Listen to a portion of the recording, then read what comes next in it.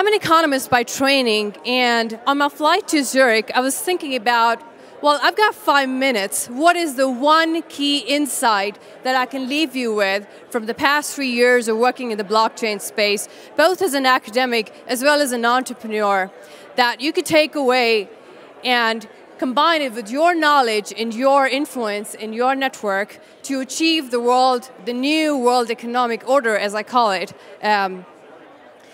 And I think if you look at businesses, if you look at the narrative around emerging tech, a lot of it comes down to one word, and that is disruption.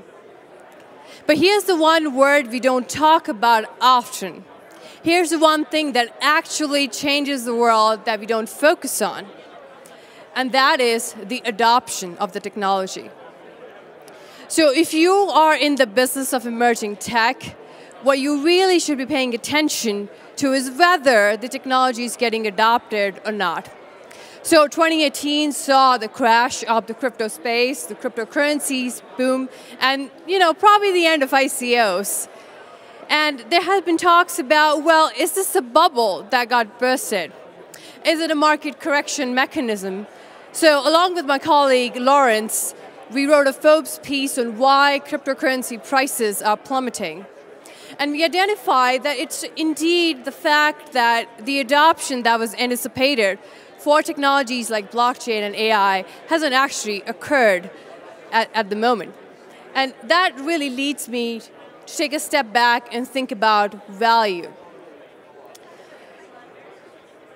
You see, value, or the creation of value, is core to businesses.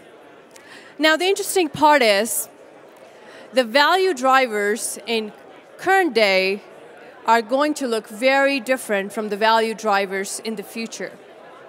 So what am I talking about? Well, essentially, the very nature of value is changing.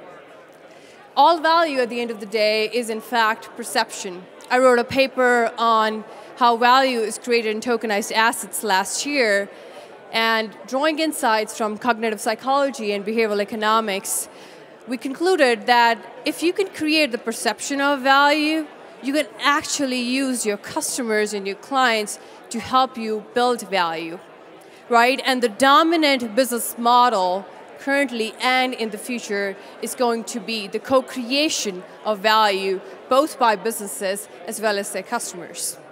So when it comes to adoption, if you're a business, you want to think about how you can co-create value, how you can incentivize people to participate in your business, and how you can leverage network effects to achieve adoption.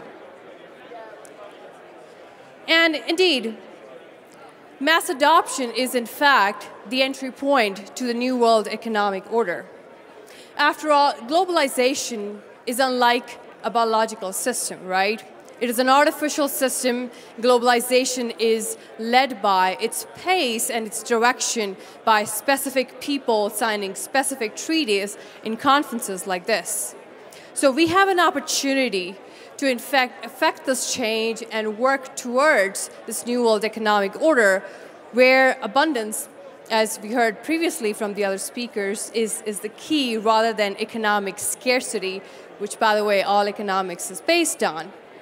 And so let's take this opportunity to build a sustainable, transparent, and shared system. Thank you very much.